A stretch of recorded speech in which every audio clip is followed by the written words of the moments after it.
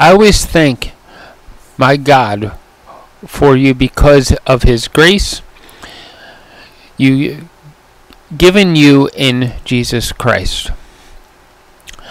For in Him you have been enriched in every way, with all kinds of speech and with all knowledge, God thus confirming our testimony about Christ among you.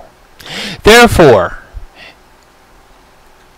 you do not have a lack of spiritual gift, as eagerly wait for our Lord Jesus Christ to be revealed. He will also keep you firm to the end, so that you will be blameless on the day of our Lord Jesus Christ. God is faithful, who has called you into fellowship with His Son, Jesus Christ, our Lord.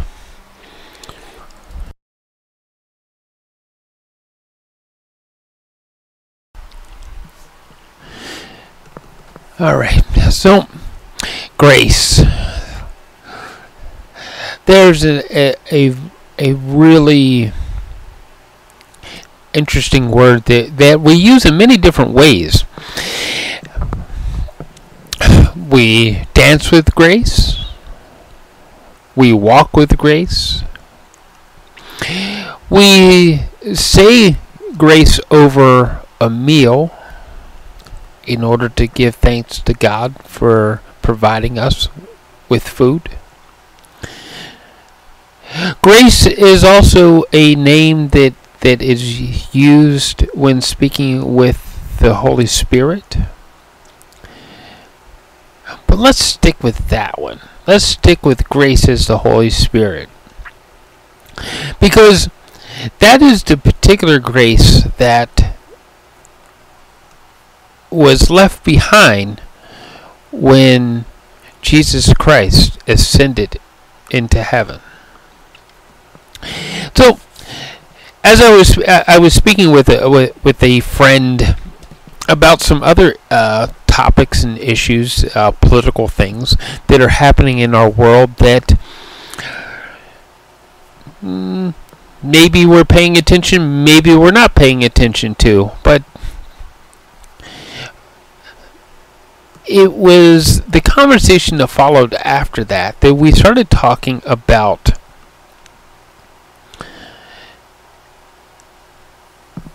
things that God provides for us, and how if we hold faith that the Holy Spirit descends upon us and gives us grace. Again, I told you that the Holy Spirit and grace kind of come to each other.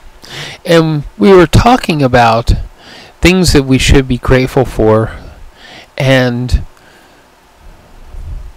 things that we should be cherishing, like our own freedom. And which kind of led back to the first conversation we were having about how we should be, the political thing, how we should be paying attention to what is going on around us. But God gives us free will. He gives us the grace in order for us to walk in the path that He's provided for us.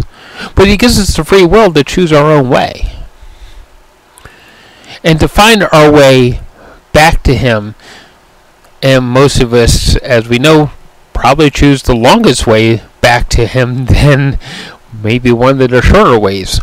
That we forget about faith, and many come back to God out of a last resort. That we needed to find our way back because of that. But that's okay too, because in this reading we are told that that's okay. That we come back to God because we find our faith again. It's a short passage, but it talks about the spiritual gifts that Jesus Christ has given to us, that we don't necessarily have to worry about if we wander off of God's path, because His path is there and He'll help us get to it. He'll help us if we open ourselves up to us and we open ourselves to the faith. And with that when we start to believe, we start to see the beauty that is His kingdom, and that we can actually see that kingdom right where we're sitting now, because we start to see the love that is in people's hearts. We were also talking about some of that in how at some point it does matter, and some point it doesn't matter, about how we walk that line with faith. That God will always give us every opportunity to be with Him, and that every opportunity to find our way to His kingdom. To find our way to that. I'm not suggesting that we go out there and we do all kinds of evil because we know that God is always going to welcome us into the fold. No, I wouldn't suggest that at all.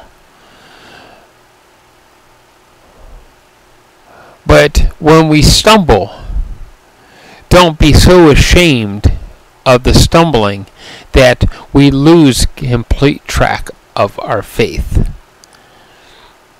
That we fall so far into desperation that we keep wandering further and further from the path that God wants for us. That becomes the problem. You see, God gives us grace. He gives us the Spirit. He's given us Jesus Christ. He's given us so many things, so many ways of us finding His love, that the message is clear. He wants us to find His love. He wants to love us. He wants to cherish us. He wants us to do the same to Him. He wants us to love and cherish Him also.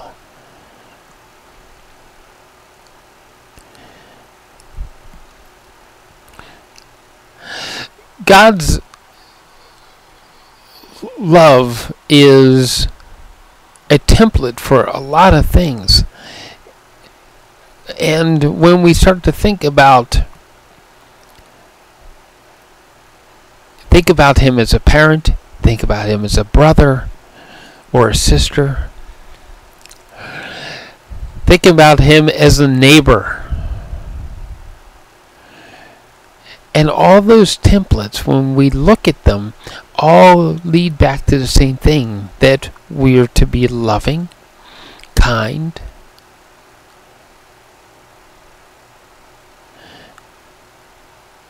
and open to what it is that our brothers and sisters need, open to what our children need, open to what the person who lives right around the corner from us needs, and be willing to help. Be willing to help them in the most effective way possible.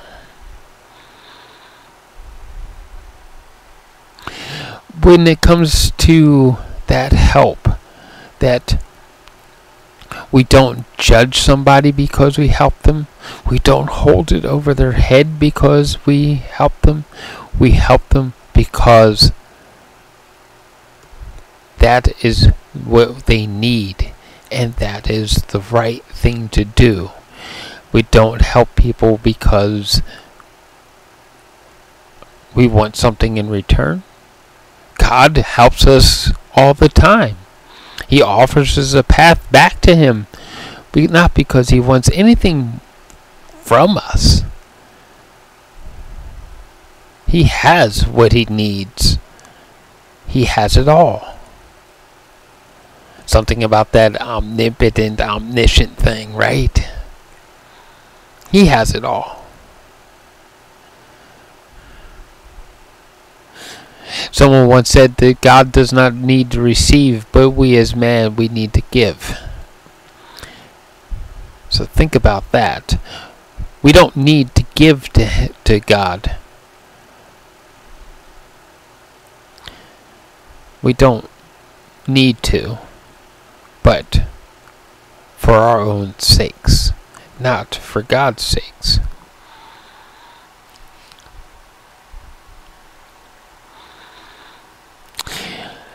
I'm going to say this as a reminder. For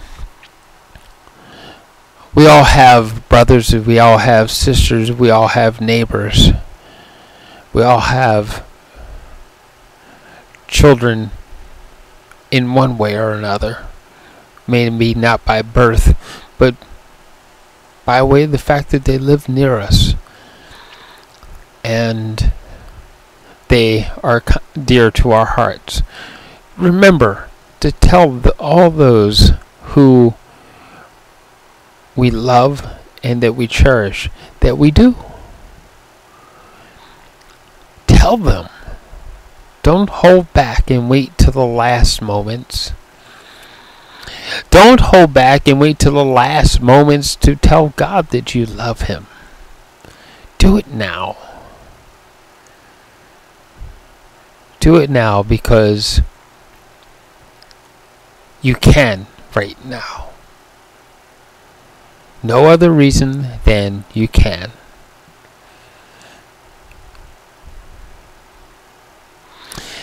Let us pray. God, thank you for giving us everything that we have.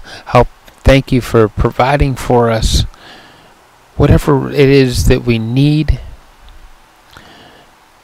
and whatever it is that we don't even realize that we need. Thank you for the grace that you give us. Thank you for your Son, Jesus Christ, to show us the way. Thank you for all the prophets that you sent to tell us about your Son, to tell us about your love. Thank you for the free will that you offer, so we can simply decide to choose you. Amen.